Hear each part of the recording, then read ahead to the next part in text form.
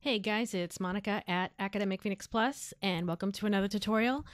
And this tutorial is a request. After doing a bunch of visual effects tutorials, people are asking for more. So here we are. I'm going to show you a little bit more about particles. This time we're going to talk about blobbies.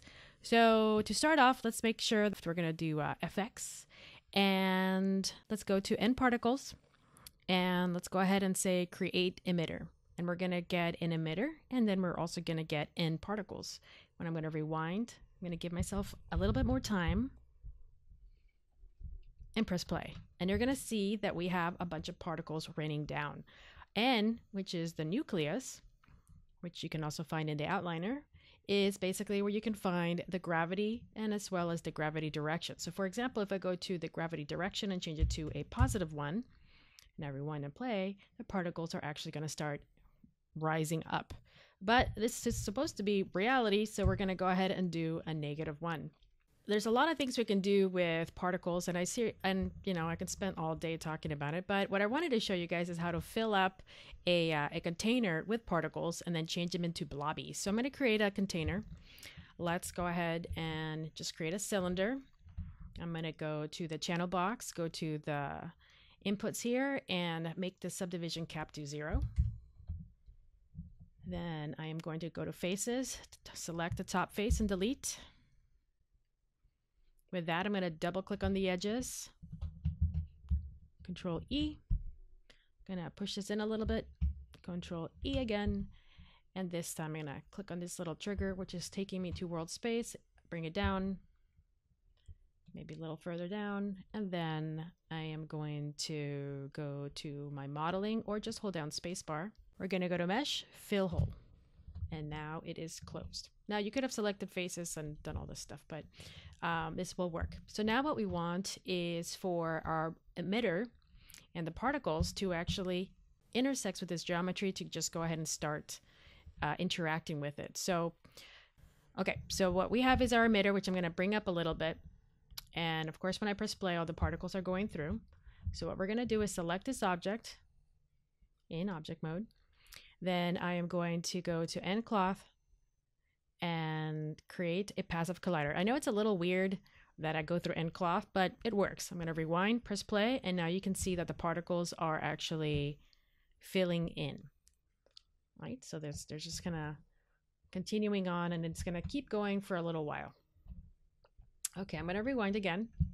And let's go to our emitter, and let's open up the attributes. And right now we are going to mess around with this. Right now we have about 100 particles per second, so I can increase that.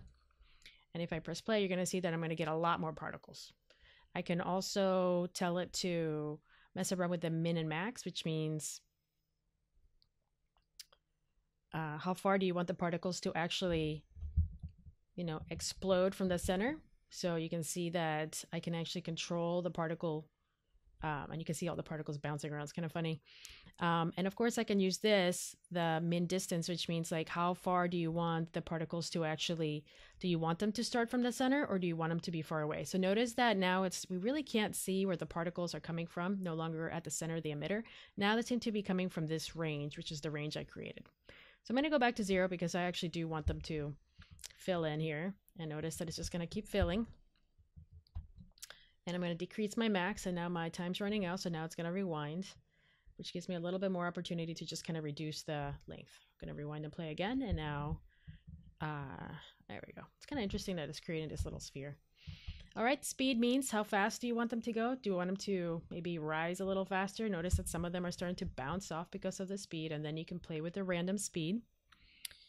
And there's a couple of other things you can mess around with, but really what we want to look at is the particle shape.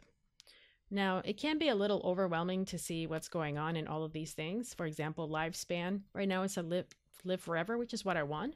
But if you guys wanted to maybe not live forever, then you can actually get it to reduce at a certain range if you wanted to. I actually do want to go to particle size. Right now my particles are small. So if I increase the particle size, you're going to get bigger. Whoa, what was that? This is why you always rewind and play. Some particle just flew out. And then we can kind of play around with the size. So notice that with increasing my size, it's having a challenging time. So let's go ahead and just kind of drop it a little bit. All right, I'm going to rewind that. All right, so there's a couple of other things that we want to play around with if you wanted to. I'm really not going to spend too much time with that. What I really wanted to show you, though, the purpose of this is the blobbies. So right now, if I create a Arnold light, so we can actually see something, let's create a physical sun. And then if I try to render, and actually, let me just press play a little bit and see the particles. Rewind, play. All right. So Arnold's going to create these little spheres. And let's get a little closer here. So we can actually, Arnold can read the particles, but it's a little odd. So let's grab those particles again. If we go down to shading, you're going to see that right now we're at points. And there's other options we have. One of them is called multi-point. So that means that every point now has 3.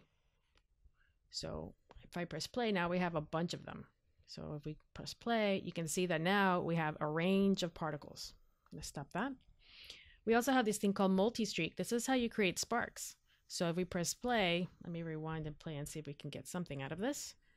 Notice that Arnold can't really read it, right? So there's a challenge when it comes to particles is that Arnold really can't read some of the particles, but sometimes if we assign a new material, for example, a shader that it can read, sometimes Arnold will be able to read it. And in this case, it really didn't. So one of the things that you can do is try to render it using Maya software. So I'm using regular Arnold here.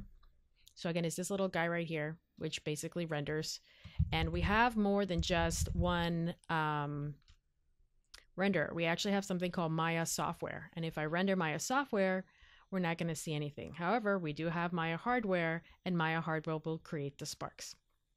So that's something to keep in mind, that if you want to render this, you probably want to render it using Maya hardware. So now we other have cool things like numeric, so it changes everything into a number. We also have points, which is the default. Really wanted to show you is blobbies. Blobbies are actually controlled by the radius. So right now my radius is really small. Oh, there it goes. If I increase my radius, then I'm going to start getting these spheres. And what's cool about these spheres is that they actually kind of merge together. So now if I rewind and press play, I'm going to get a bunch of blobbies. And it looks like almost like boiling water.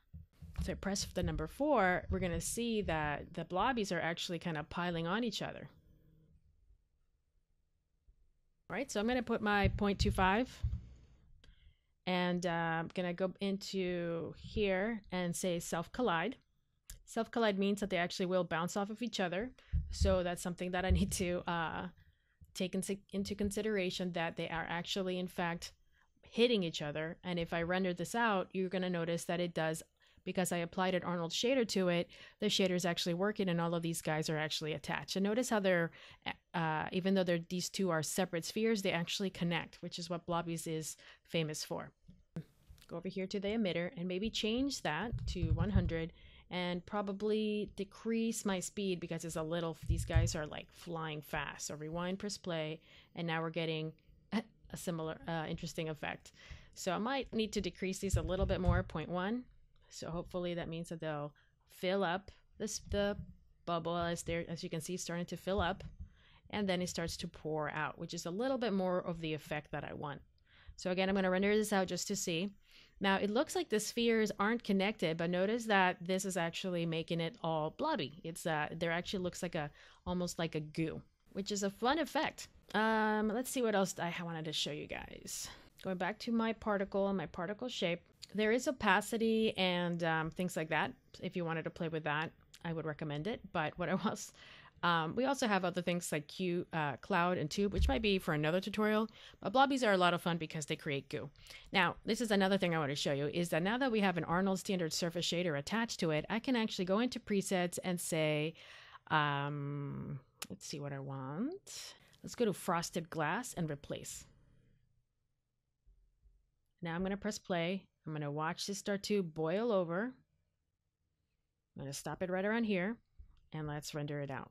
And it's going to start looking like a fluid. So if I press play and Arnold's going to try to keep up, you're going to notice that it's almost like Oh boy, this is really struggling. There we go. Notice that it's starting to look a lot like fluids being poured out of the space, and it's actually falling out, which is kind of fun. So I'm gonna stop this for now, and let's say that I'm gonna create a plane here in the center. So I have a floor, and I'm gonna bring it down here. Can I intersect that a little bit? I'm gonna do the same thing. I'm gonna make this into a passive collider. I'm gonna rewind and play. I'm gonna watch this boil over. I'm gonna let that kind of pool down here at the bottom. Just making sure that it's nice and full. And then I'm gonna set my camera a little bit better. And let's see what we get. And I'll give that a second to render. Now, the reason why it's taking longer than usual, and my computer is pretty fast, is that, there's a lot going on here. That's a lot of geometry that is being calculated. Not only that, it's connecting a bunch of mesh together in the blobbies, and also there's a lot of things happening in the background. So be patient with this because it will take a while to render, but the effect is actually pretty neat. Again, you can change this if you wanted to. So for example, let's say I wanted to grab this particle and my AI standard surface shader here, go to presets, and let's say I wanted to make this into like gold. Replace. And then it's going to make it look like my object is pouring out liquid gold, which is pretty neat. Now, this is how fluids used to be built. Now they have other things like Bifrost and stuff like that. So just keep that in mind that there's other options. But if you wanted to create something really interesting and fun and just kind of make it look a little bit like jelly almost, this is a really quick way of doing so. So I hope that was helpful. Let me know if you guys have any questions. That was kind of like an intro to particles, emitters, and also blobbies, which are so much fun. I think they're really interesting. All right, let me know again. Let me know if you guys have any questions. Please leave a comment below, and don't forget that please like and share my tutorials. That's always really wonderful and helpful because that encourages me to make more. So again, thank you everybody for your support. I really appreciate it, and I will see you next time.